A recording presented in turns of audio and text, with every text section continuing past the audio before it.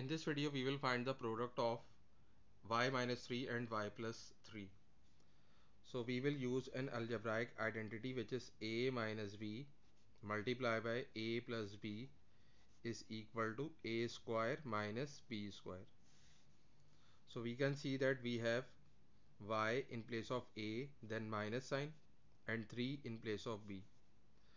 And in the second factor we have y in place of a and then plus sign, and then we have 3 in place of b.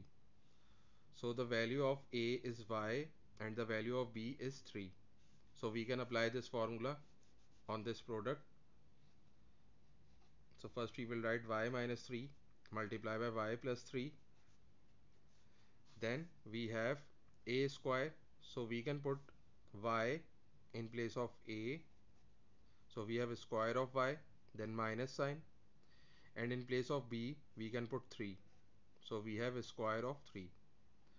Now square of y is y square, then minus sign, and a square of 3 is 9. So the product of y minus 3 and y plus 3 is equal to y square minus 9.